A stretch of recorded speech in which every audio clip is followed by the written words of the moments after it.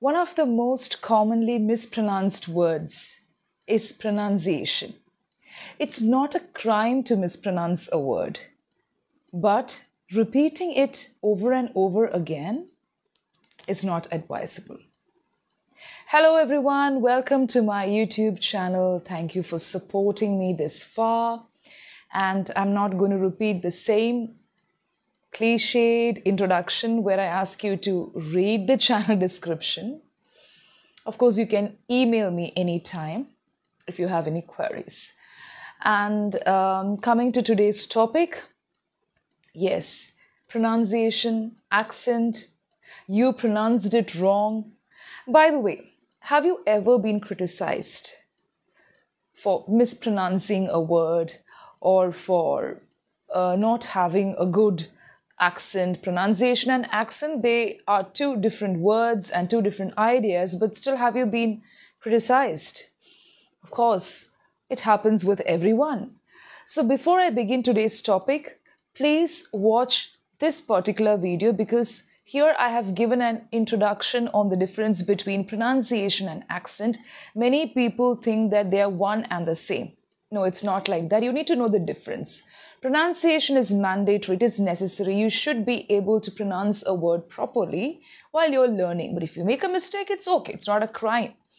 An accent is a choice. Okay? Now I'm going to give you a few points, and these points are totally different from the previous video, which was uploaded maybe last year, if I'm right. Please check out, and you need to watch all the other videos to get an idea of what could be expected from the channel and also about me. Okay, what is pronunciation? Pronunciation is the act of sounding a word. The way you give sound to a word.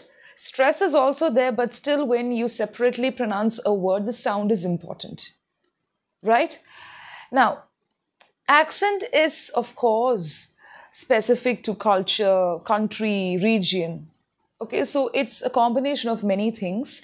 And pronunciation also gives you an idea of how the words are thrown. Articulation. Okay, articulation is more or less the way you throw a word, the way you utter the word with clarity, all that is there. But still pronunciation, let's take that. Now, when you take a word separately, individually, when you pronounce the word separately, it's very easy to give attention, to focus on each and every sound. Now, most of us refer Google when you have some confusion regarding pronunciation, because Google is accessible and it's understandable by even the common man. You just have to type the word pronunciation and then you get to hear the word. Also at the same time, you can see that every word is expanded so that you can read it. I've given an example there.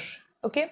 So apart from that, you get three different pronunciations. That is, one is American pronunciation, British pronunciation, and the Indian English pronunciation. All the three are accepted.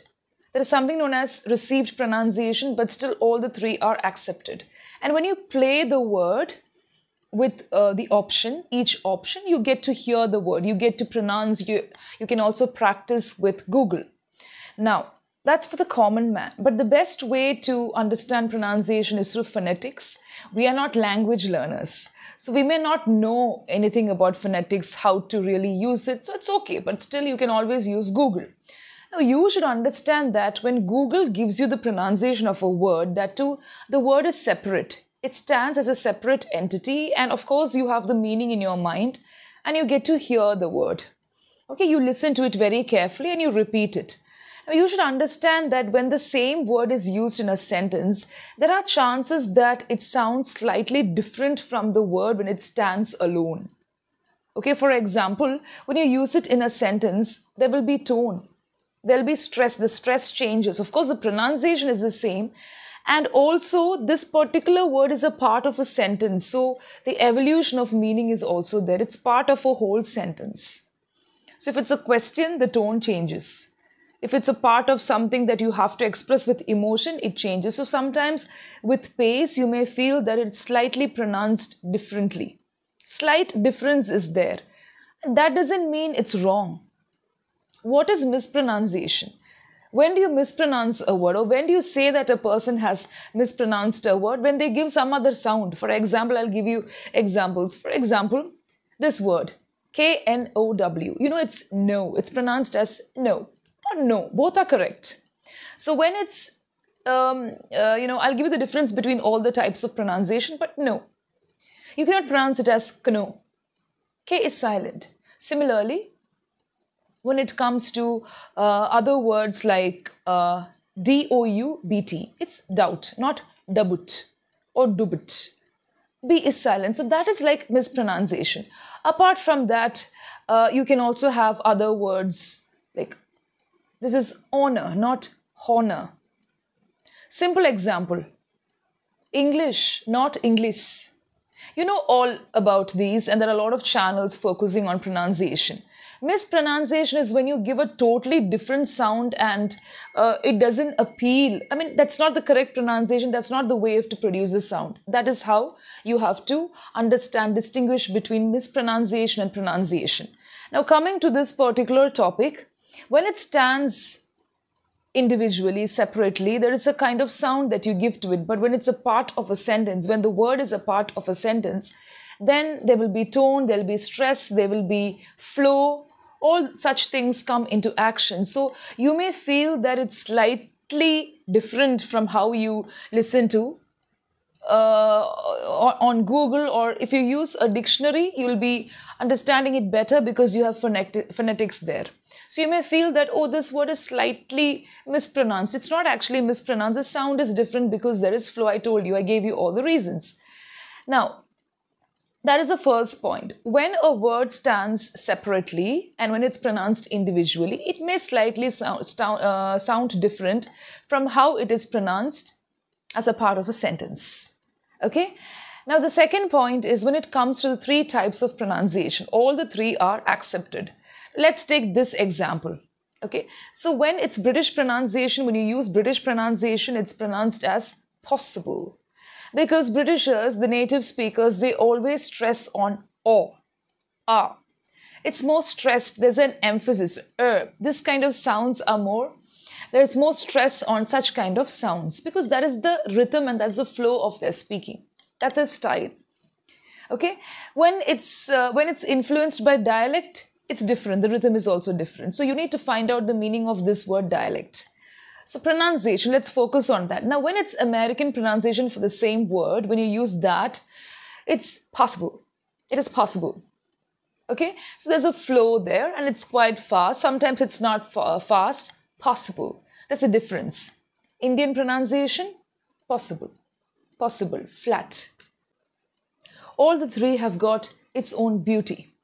Each one has its own beauty. So you can follow any one. But when you use it in a sentence, there are chances that the sound is slightly different and that's not mispronunciation. When you pronounce it separately, maybe the sound is slightly different, but when you use it in a sentence and if you're speaking fast, the flow, the kind of curve that you give to that particular word depending on the context and the situation could be different. That doesn't mean that the person has made a mistake there. So mispronunciation is when you give a totally different sound to it. Okay? Now coming to the next point, you can consider this as a sub-point of the first one itself, where you have to focus on the sound and not on the style. Every region will have a style. Now, when you listen to a person, you need to have all these points in mind, and there are always technical sides to every language. And you may not know it. So before you point out, before you criticize or before you correct a person, always understand this background. And it's not necessary to always follow the exact sound because your style is different. Your style should be different. So style is important provided that you don't mispronounce the word giving a different sound. The next point. There are different types of learners. There are different types of people, okay, whom you come across. Some people don't have the technical knowledge, but they learn words very quickly. They are adaptable. They grasp the pronunciation part very easily. And also at the same time, it's not wrong to correct others, but you should always remember that you have to listen to the pronunciation again and again, individually, at the same time in a sentence. That's why we ask you to read aloud and also to listen to different areas, different topics, because you will hear how the word is pronounced in different aspects through different contexts. That's also very, very important, right? Now coming to the next point. So the next point is, some people don't cross-check. We see such people around us in the society where they don't cross-check. They also make a lot of mistakes. Now, when it comes to advanced words, when it comes to high-level words, whatever you want to call it, there are chances that you pronounce it wrong. It's okay because you're not familiar with it. You have learned it wrong, but you can always correct. But when it comes to all these common words that we use during our daily conversation, it is good if you can check the pronunciation before you correct others, because some people know that they are making a mistake, that they have got heavy mother tongue interference. That is, you pronounce the word just like the words pronounced in your mother tongue. Okay, you have some of the syllables, some of the words coming in between and interfering from your mother tongue whenever you speak in English. That is mother tongue interference. Okay, just to put it in my own words.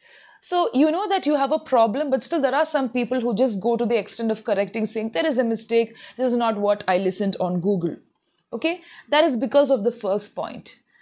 You are giving too much of attention. And some people are really very, very, very conscious. They're not cautious. You can be cautious, very conscious that they themselves make mistakes, but they don't correct that, or they don't take the effort in correcting it, but they point out mistakes. So I don't think that's a very good attitude. So before you correct someone, before you criticize someone, make sure that your basic knowledge is set right. Yeah. And there are a lot of factors that could influence or affect your pronunciation. It's always good to work on it because you know how the sounds are produced. When you mispronounce a word, the whole word itself changes and the listener will not understand. That's the point of having the right pronunciation of a particular word. But always remember the next point, that accent is a choice. It's not something that's mandatory. But these days I find a lot of students, especially children and parents, focusing on accent. How can I get that accent? And when a person speaks with an accent, it doesn't mean that the person is very, very good in the language. Accent is of course a choice. It adds flavor, color, everything is added. But don't be overconscious or also overconfident, because some children, they use accent and they become so confident that they feel that they know everything. That's not correct. And as parents and teachers and as fellow students, you need to correct such people. In the sense, just talk to them politely and make them understand that it's not just accent. I have come across a lot of people like that. And one more point, I would like to give you one more point coming to accent and pronunciation. Don't be obsessed with all these things. Make sure that your sentences are proper. Make sure that people are able to understand you. Even if you have a little bit of mother tongue interference, don't be so conscious and spoil the beauty of your sentence. Because some people are efficient in conveying thoughts. They're very good with communication skills without proper pronunciation, but they're working on it. But the sentences are so good. So there are different aspects. You can keep working on it. And before you correct someone, make sure that, okay, I listened to the word on Google and these 3 different types of pronunciations, it is given there. But still, if you listen to a Canadian or somebody from New Zealand, maybe slightly the tone will be different, or maybe because of their style, something will be different. But that doesn't mean they have mispronounced the word. Okay, just like how you pronounce your own words in your own native tongue. So flow is there, intonation is there, stress is there. I've given you different examples.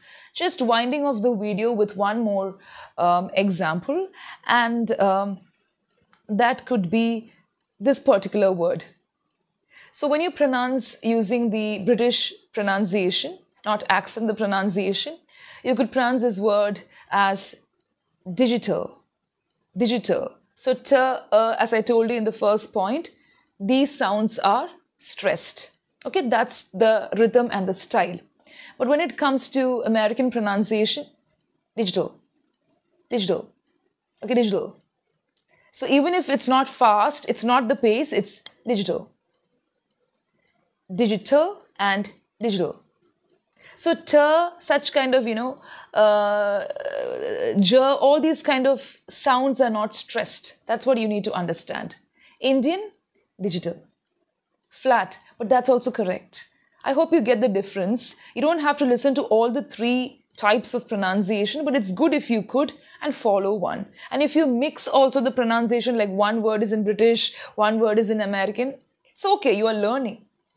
Okay, and if you don't use any particular pronunciation but you're able to give the sound properly, that is also acceptable. Don't be obsessed with pronunciation in such a way that you make yourself sound like a foreigner.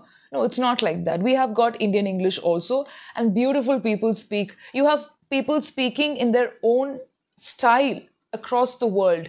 I'm using all these regions because people are more concerned there and they try to copy, imitate.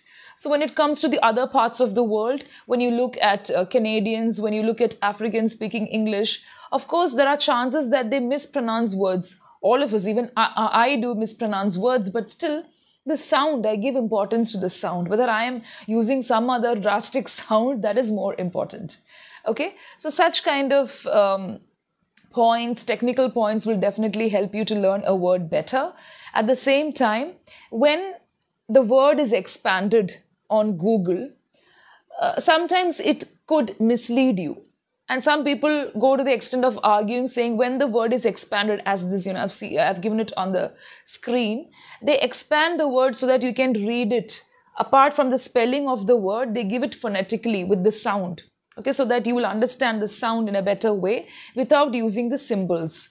So you need to listen to that word also, which is equally important. So before criticizing, before getting discouraged, or before feeling down, before losing hope in the English language and always giving that air of attitude, see, this particular language has got no horns. Only people give horns to the language. It's a very simple, natural, beautiful language, complicated yet beautiful in its own way, just like your mother tongue.